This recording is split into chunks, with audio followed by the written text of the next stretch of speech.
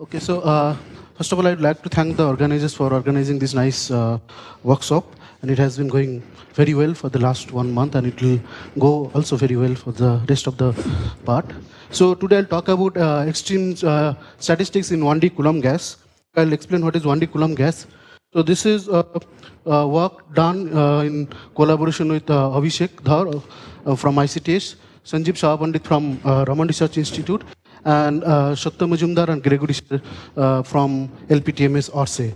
So Abhishek, Satya and Sanjeev, all of them are here, and Gregory will join us in a week or probably in 2 weeks. Okay, so universality. So this is a common concept in statistical physics, and we come across this concept in basic courses of statistical physics, for example, in phase transition, in liquid gas phase transition, or paramagnetic to ferromagnetic phase transition. But there is another simpler and widely known concept where one observes this universality is the central limit theorem. So here you consider in independent and identically distributed random variables chosen from some parent distribution Px with finite moments. Then if you consider the sum of these variables, then in the large n limit, if you scale that variable, shift that variable by its mean and scale it by its fluctuation, then that scale variable the distribution of the scale variable converges to a universal function, the universal distribution, which is Gaussian, irrespective of the forms of the parent distribution. So this is one notion of universality. So there is another but less widely known scenario is the extreme value statistics. Here you consider once again in independent and identically distributed random variables chosen from some parent distribution Px, and this time you look at the maximum of these variables, and you look at the cumulative probability that the maximum is less than some value x. And once again, if you look at in the large L limit, then this cumulative probability in the large L limit after proper shifting and scaling converges to a universal function, and that there exist only 3 types of universal functions depending on the behavior of this parent distribution at its tails. And these are known, and these 3 types of functions are Gumbel, Fresh, and Weibull. Now, if these variables, so remember that these variables are independent and identically distributed. But if they are not independent, they are strongly correlated random variables, then what will be the answer to this question? So given the joint distribution of these n variables, what will be the distribution of the maximum of these variables? So this question, since for the last of 2 decades, this question has been studied in the context of random matrix theory. Although the development of this theory in the random matrices did not develop starting from this question. But okay, so let me tell you this, the answer to this question. So usually what one considers an n cross n Gaussian random matrices where the elements are random and chosen from some Gaussian distribution, from this kind of distribution, which is such that it is invariant under various rotations, for example in orthogonal rotations or unitary rotations or symplectic transformations. And since the elements are random, then if you diagonalize this matrix, then the eigenvalues will also be random, and they will have some correlations also. And the question is, what is the distribution of the maximum of those eigenvalues? So here I should mention that whatever results I will tell here, Satya will give a lecture tomorrow and he will tell about these results in detail. Okay, so to understand the statistics of the maximum eigenvalues, so one should look at the spectral statistics, which is the joint distribution of the eigenvalues, and that joint distribution was computed by Wigner in 1951. So here I write down the joint distribution in the different form, where I consider the scaled eigenvalues. So the eigenvalues are typically of order n. If you have n cross n matrix, the eigenvalues are typically of order root n, and these lambdas are scaled by root n. Okay. So this is an elegant form of joint distributions, where beta is some parameter which takes values 1, 2, and 4 depending on the symmetries of the matrices, which is called the Dyson matrix. And given this joint distribution, what is the distribution of lambda max?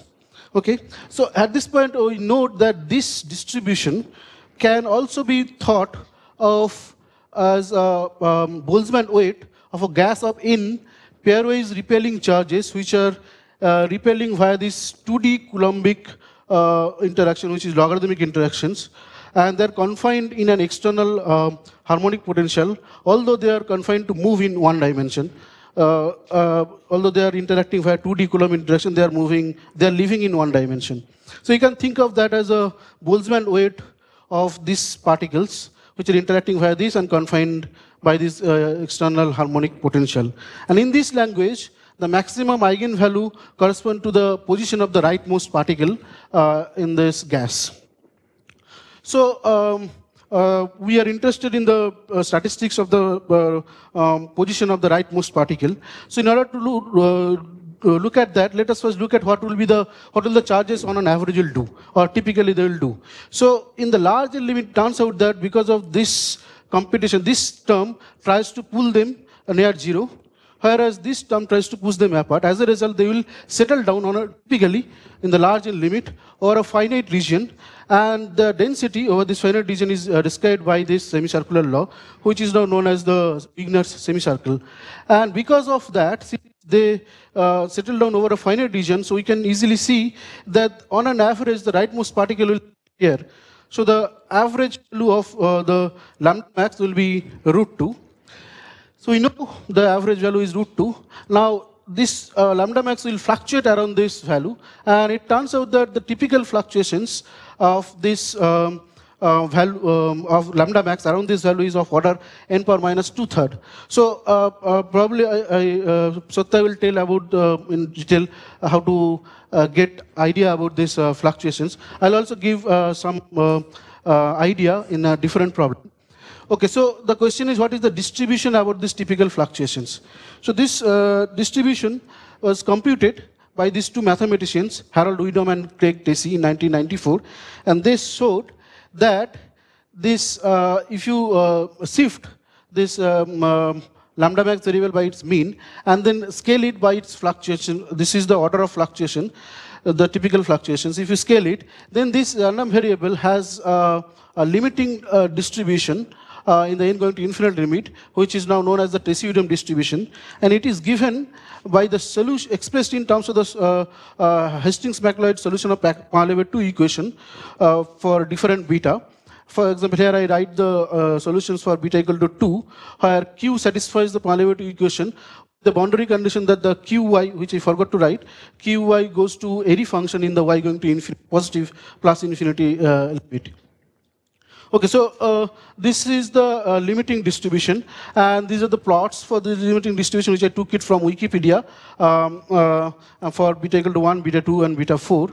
And these distributions are highly asymmetric in the sense that the decay on the large negative values of x and the large positive values of s are not same. So in large negative values of z, this function decays as e to the power minus beta over 24 mod z cube, whereas on the large positive values, it decays as e to the power minus z power 3/2. So this is highly asymmetric.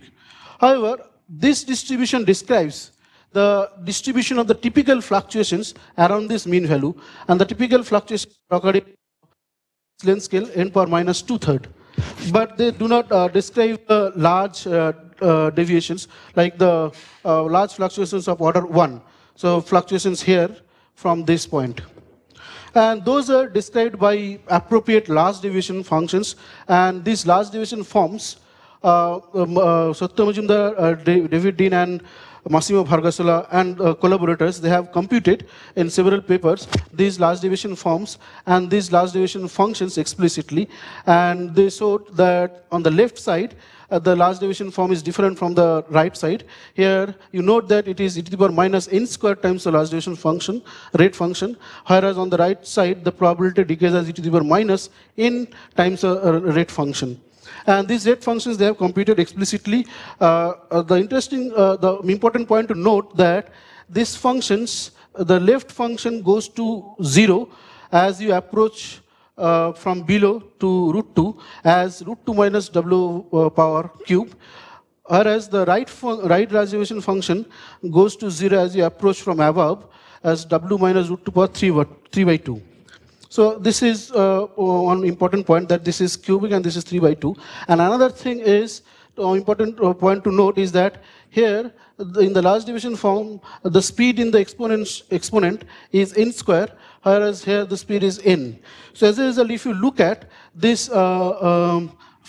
quantity, which is analogous to a free energy, which is if you take 1 over n square of log of the cumulative probability, then in the large n limit, this quantity converges to this n independent form, which varies on the left side, but remains 0 on the right side. As a result, this is analogous to a free energy, which has discontinuous third order derivative, which suggests of third order phase transitions in the usual sense as in the thermodynamics.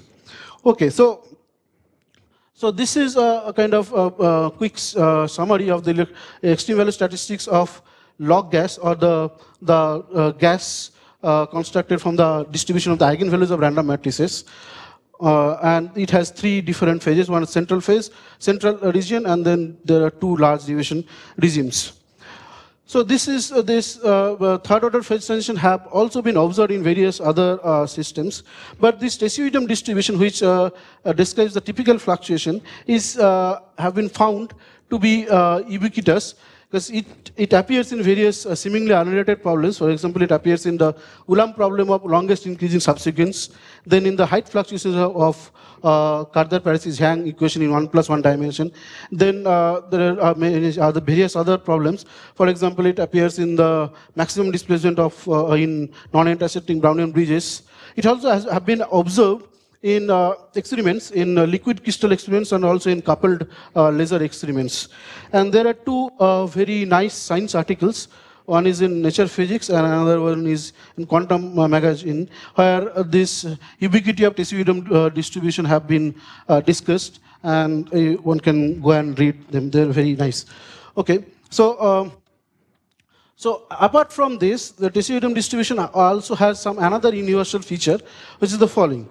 That remember that we have started with this distribution where it was quadratic. That means we had these charges which are interacting via this logarithmic interaction, and they are confined in an global harmonic interaction.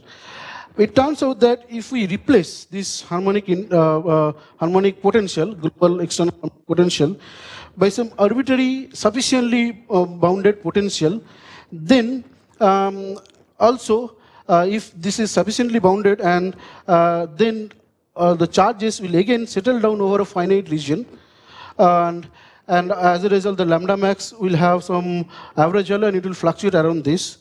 And as long as the density here vanishes as square root of, from the square root of the distance from this point, then the typical fluctuation of lambda max will again be of n to the power minus 2/3, and in that case the typical fluctuations will be described by decision distribution. So this is another universal feature of the decision distribution. Now the question that we ask is that instead of changing the external bounding potential, if we change the interactions among the particles, then if we look at the lambda max, the statistics of the lambda max, will the typical fluctuations of lambda max be again given by decision distribution or not? So the question is, what should we choose for the interaction? And a natural choice is to choose the actual 1D Coulomb gas. So remember that although here the charges are living in one dimension, but we had considered 2D Coulombic interaction. But instead of that, if we consider the actual 1D Coulomb interaction, which is linear, if we can choose that. If we choose that, then the short answer to this question is that the distribution of the X max, the typical fluctuation, will not be described by the decision distribution. Okay, so let me briefly tell you the results first, and then I'll give you some idea about how to derive those results. So we look at this system that we have charged particles which are confined in a global harmonic potential, and they're interacting via this 1D linear repulsive Coulomb interaction. And we want to look at the fluctuation of the position of the rightmost particle of this system. So this system, interestingly, this if we consider that this is a Boltzmann weight, then this is the energy. And this energy, this is an Hamiltonian. This Hamiltonian also appears as a description of 1D, one component plasma. I forgot to write something here. So it also describes the 1D, one component plasma. Actually, that Hamiltonian gives you the equation of state which is close to the actual 1D, one component plasma problem. That was actually studied by Baxter, R.J. Baxter, and he showed that. Okay, so in that sense, this problem also has some importance in studying. Okay, so because of this harmonic potential, once again, this potential will try to bring all the charges to the center of this potential, whereas this one will try to push them. As a result, the charges will again try to settle down over a finite region. And in the larger limit, we find that the charges will indeed settle down over a finite region on an average. And the average density, we find that it is uniform. In contrast to the log gas, where the average density was described by the semicircular law. And obviously the x max, which is the position of the rightmost particle, will be on an average will be 2 alpha, because it will sit at the edge of this charge distribution. And it turns out that the fluctuation, typical fluctuation of x max around this mean value is of order 1 over n, in contrast to the log gas case, where the lambda max around this mean value is of order n power minus 2/3. And most interestingly, the typical fluctuations of this fluctuation, the distribution of these typical fluctuations are described by a limiting distribution in the n going to infinite limit, which is not given by the Tessier-Ulam distribution, which is obtained from the solution of a nonlinear eigenvalue equation. Whereas in the log gas case, these typical fluctuations are described by the Tessier-Ulam distribution, which is obtained from the solutions of Parleve-2 equation. Here we get an analogous but different and non-local eigenvalue equation. And of course, this distribution describes the typical fluctuations. So we also look at the large deviations, and we find large deviation, appropriate large deviation functions, which are describing the probabilities of the fluctuations of order 1 on this side and also on this side. And we compute these functions, and again, by looking at these expressions, we find that although these typical fluctuations are not described by Tessier-Ulam distribution, but these large deviation functions still give a third order phase transition if we appropriately define the free energy density. Okay, so these are the results. So let me now briefly tell how to derive these results. So once again, we start with the this Boltzmann weight, where here I wrote the energy explicitly. So this is the n charges which are confined in harmonic potential and interacting via this 1D Coulomb interaction. And in the larger limit, suppose we want to look at the typical density of the average density. So in order to do that, what do we do? The typical or average density can be obtained by minimizing this energy. And if we do that, then we find that the minimum energy configuration is given by this, that the charges sit at equal distances, and there is a maximum distance, maximum point here on the positive side, and also a maximum point on the negative side, which you can get it from if you take n going to infinite limit. And since the charges sit at equal distances, this immediately says that the charge density in the n going to infinite limit will be uniform over a finite range. So we have this uniform distribution in your charge density. So average x max is 2 alpha, which is at the edge of this uniform charge density. Now, in order to get an idea about the fluctuation, that this x max will fluctuate around this value. So in order to get an idea, we look at the typical interparticle distance at the edge. And to get that, what do? We basically integrate this distribution over that typical scale, so that it has 1 over n, because this charge density is normalized to unity. So this thing will be of order 1 over n. So this gives you a scale of the typical fluctuations. Interestingly, since the charge distribution density is uniform, then this interparticle distance, even in the bulk, is also order 1 over n. Okay, so now we have the average and the typical fluctuation. So then in analogy with the random matrix problem, we can expect that this quantity, after shifting by this mean value and scaled by this typical fluctuation, should be given by a limiting distribution in the large n limit. Which means that if we define this variable z by this expression, then in the large n limit z should have a distribution which is n independent. So that's what we expect in analogy with the random matrix theory. Let's see what we get. So to compute the probability of the x max, so the usual procedure is that you start with the cumulative probability. You ask what the probability that x max is less than or equal to w, which means that all the particles are at position are less than or equal to w. So this you can compute it from this distribution, which is basically the ratio of these two partition function. And the denominator you have this partition function of the unrestricted gas, where on the numerator you have the partition function which is restricted by putting an infinite wall at position w, because you are not allowing the charges to go beyond w. So that's why you put a extra infinite wall at x equal to w. Now if you have this function, then by taking the derivative you can get the probability distribution. So the main task is to compute this partition function with this infinite wall at w, at x equal to w. So to compute that, we look at that we observe that this energy, expression of this energy is symmetric under permutation of these variables xi's.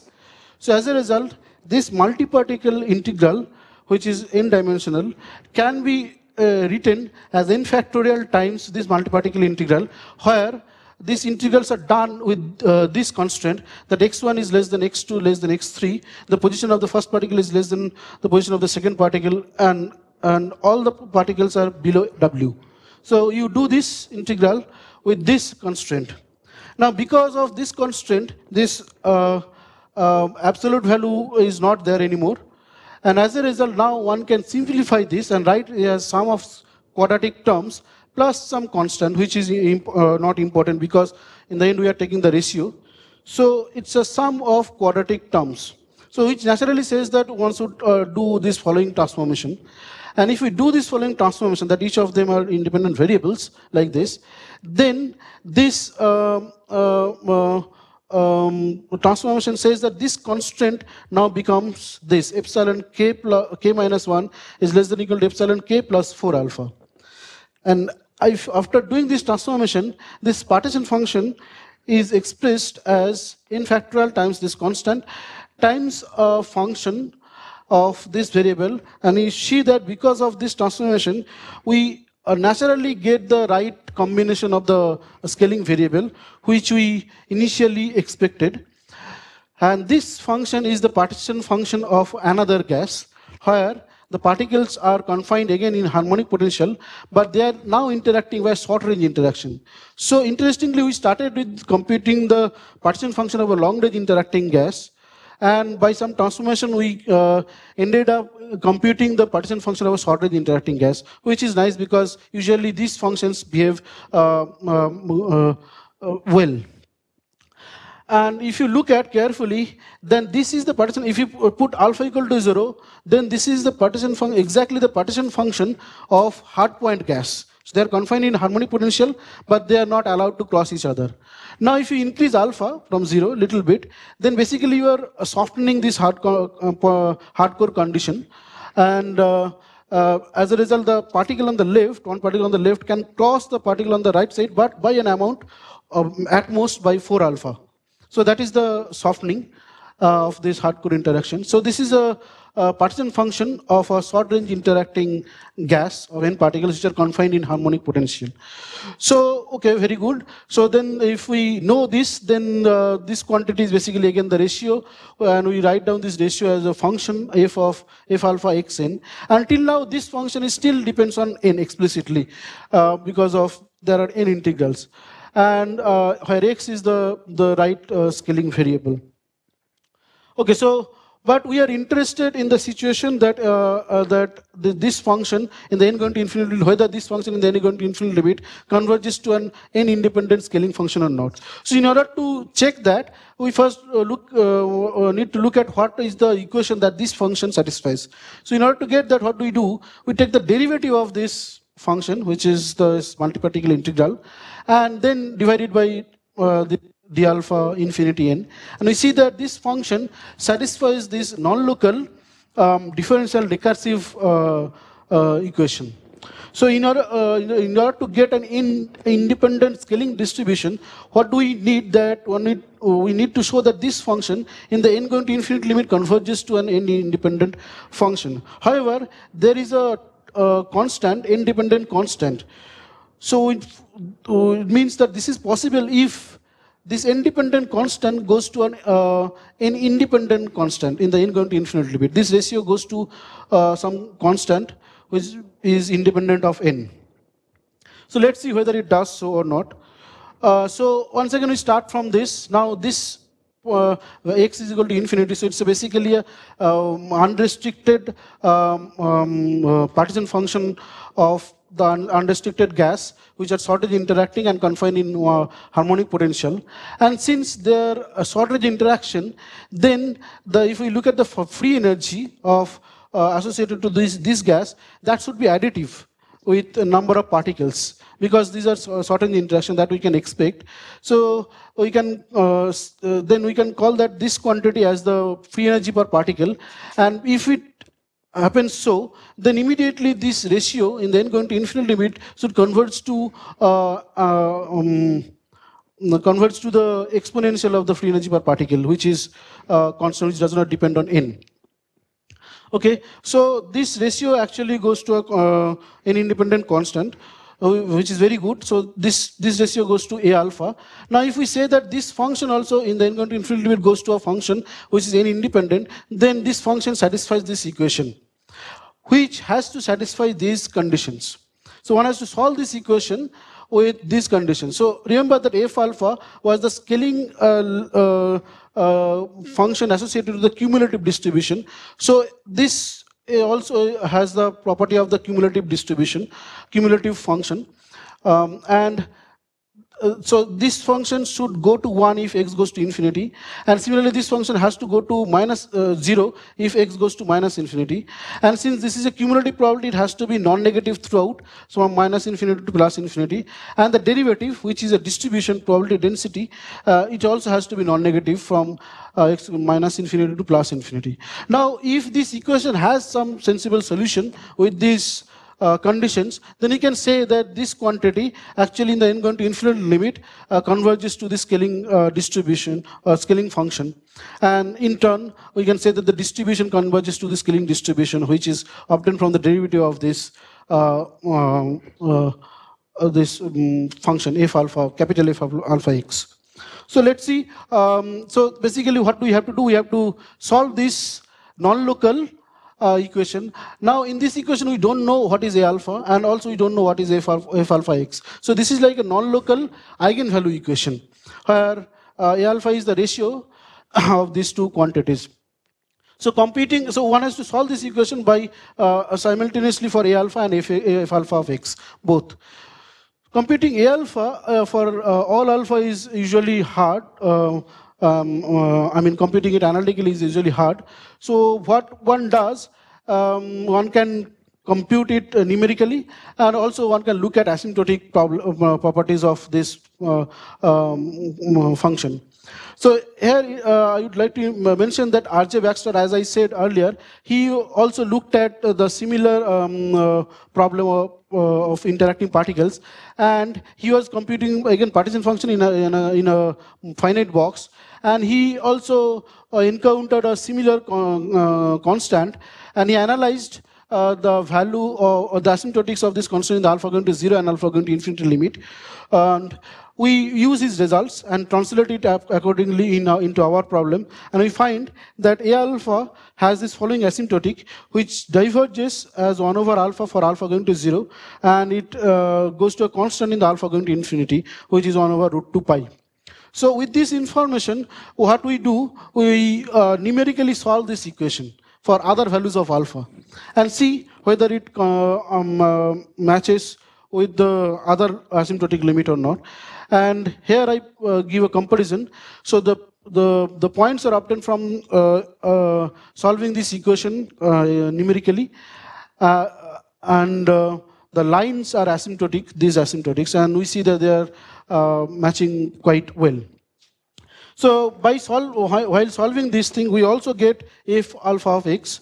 So if alpha of x is the cumulative probability, so by taking the derivative, we get the distribution, and which we again compare with the direct Monte Carlo simulations of the original energy.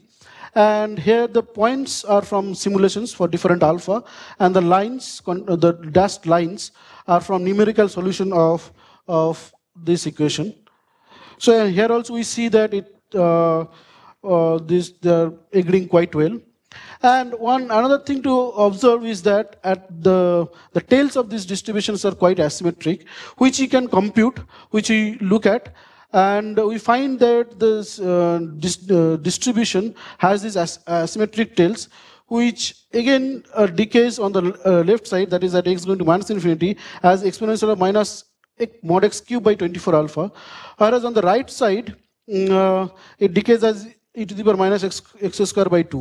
So remember that in the Tessier-Ulam distribution also, on the left side, the Tessier-Ulam distribution was decaying as e to the power minus mod z cube times some constant. Here also it's mod x cube, it decays as mod x cube, which is some similarity.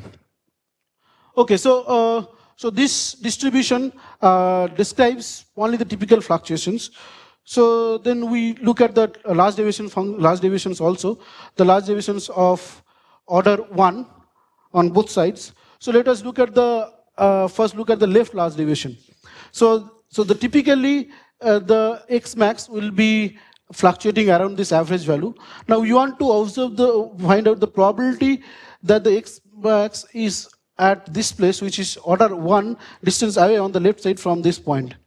And once again, to compute probabilities of such events, we again look at this cumulative probability, which is the ratio of this partition function. And again, we have to find out this partition function. Now the infinite wall is at order 1 distance away on the left side from the mean position. So remember that if we put a wall which is above 2 alpha, then in the n going to infinity limit, the presence of this wall does not affect the distribution of these charges, because they are happy to sit here within this minus 2 alpha to plus alpha. Now if we bring this wall inside and bring it order 1 distance inside in the left side from 2 alpha, and because of that this wall will push all the charges here. As a result, all the charges will rearrange and the equilibrium density will no longer be this uniform density from minus 2 alpha to 2 alpha. But it turns out that this presence of this wall does not affect the density here between minus 2 alpha to w. What happens is that all the charges between 2 alpha to w gets accumulated at the position of the wall. And that gives you the new saddle point density, where C is computed from the charges, total number of charges here. So with this saddle point density, we use that saddle point density in computation of this partition function, and we compute that partition function, and we find that this cumulative probability is given by this large deviation form, where we have e to the power minus n cube phi minus w, or phi minus is explicitly given by this expression. And once again, you note that this phi minus goes to 0 as we approach w, as w approaches to 2 alpha from below, as 2 alpha minus w power cube. Okay, so one can understand this factor n cube in this large deviation form as follows. So it is intuitive that this probability, cumulative probability, is proportional to the exponential of minus of the delta E, which is the amount of energy involved in pushing all the charges from here to this, all the charges inside this. And what is the typical order of this energy, delta E? So you remember that this is the expression of the energy, and since xi is of order r of order 1, then this energy is of order n cube. Now you are pushing a fraction of charges by order 1 distance, then these quantities would also be of order n cube. And that's why we get this e to the power minus n cube times a modulated function, which is the rate function, and we get these explicit expressions of this rate function. Now let us look at the right side. And on the right side, what do we want? We want to find out the probability that the x max is at w, which is order 1 distance away on the right side from this mean position. And to compute the probability of such event, it's convenient to look at this probability that x max is greater than or equal to w, and which is 1 minus the usual cumulative probability. And again, it can be written as a ratio of two functions. And in the numerator, this function can be again rewritten with the proper changes of the limits. And it turns out that the configuration that contributes most to this integral is the following configuration, where you pull one charge from this sea of charges and place it at order 1 distance, that is at w, at order 1 distance, and the rest of the charges are sitting here. And the energy cost for doing so can be computed, and it has two parts. One is from the global harmonic potential, and another is from the interaction of this charge with the rest of the charges. And if we compute that charge, then this quantity is proportional to exponential of that energy, and that energy one can compute it will be n squared times a modulating function, and that is the rate function, actual rate function, which we compute, and it goes to 0 as w approaches to 2 alpha from above as w minus 2 alpha square. Okay, so this is the kind of summary of the results.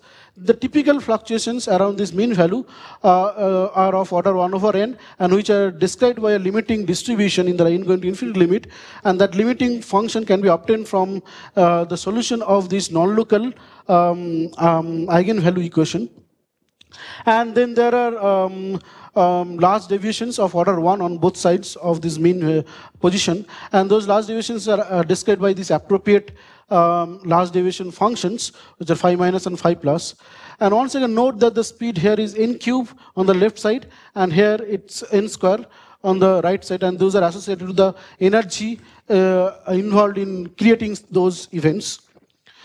And here, if we construct this free energy density, that is, we take the log of this cumulative probability and then divide it by n cube and take the negative side, negative of that, and then take n going to infinity limit, then this function converges to this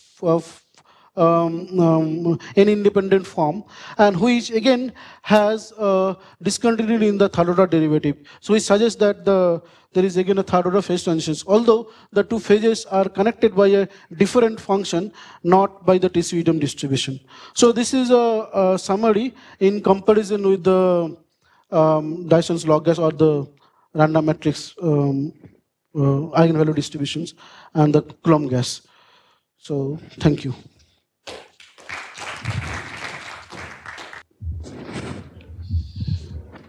Anupam, when you change the interaction, do you still have a matrix representation of the... No. So you're just really changing the interaction from the log to the... Yes. So yeah, actually the matrix representation, I think happens only if you have van der Monde determinant, the log interactions. But for this, we don't know if we... this doesn't have any matrix representation. The Monte Carlo simulation, you just generate the eigen... Yeah, this is the Hamiltonian, and then we take the... How do you generate the Monte Carlo simulation? Like how do you generate the configurations of the eigenvalue? So like you generate with the energy function. Or? Yeah, you generate the new configuration and accept it with e⁻ minus beta delta E. Okay. Yeah. So the third order phase transition, how generic is it? Because I guess even if you have a different potential, your saddle points on the two sides will be different. One will be pulling one charge away and one will be pushing lots of charges. Yes. So, because the two saddle points are different, so for any, non-trivial potential between the charges, you should get a third order, a phase transition between... No, maybe not third order, because it depends on how this function goes to 0. It goes to 0 as cubic power, that's why you get a third order phase transition. So what is the reason why it goes to 0 as cubic power? That way, why it goes to 0 as cubic power, that I don't know. We compute it and we find it as cubic. What's the physical reason? But Satya, do you have any physical? Why does it go as cubic power? Why does it go to 0 as cubic power? Yeah. So I have a couple of elementary questions, and maybe things you mentioned I missed. So in the final summary, you had the Coulomb gas, these two.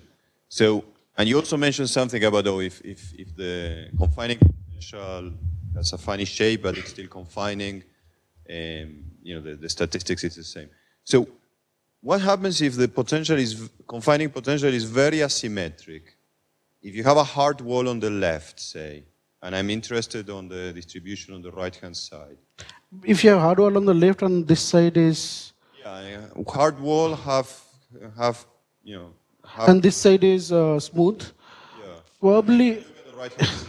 yeah, probably, as long as... So then again, the charge density will not be this, obviously. It will be something like this. Now, as long as this density goes to 0 here as square root, then again it will be deciduum, I think. I had some, so the other totally silly question is that here you have this long-range interaction in 1D, and this gives rise to these phase transitions. As you're saying, depending on the nature of the interaction, the transition can be different. This is what you're proving. Yeah, yeah. I guess it's obvious that if you don't have long-range interactions in this problem, there's no singularity. So if I had a cutoff in my interactions, yes, some smooth cutoff that they decay in a certain way, or a hard cutoff in interactions, that's if you do not have a certain interaction, I don't think you'll get this density. They will all collapse probably, or maybe they will try to be around this regime. So what I'm saying is, so there. No, yeah. I know, but what I'm asking is about the statistics, because if I confine something with short-range interactions, suppose I have something that's repulsive. Yeah. That's the distribution of independent variables. Yeah. Oh, yeah. No, I understand. Yeah. Got it. Thanks.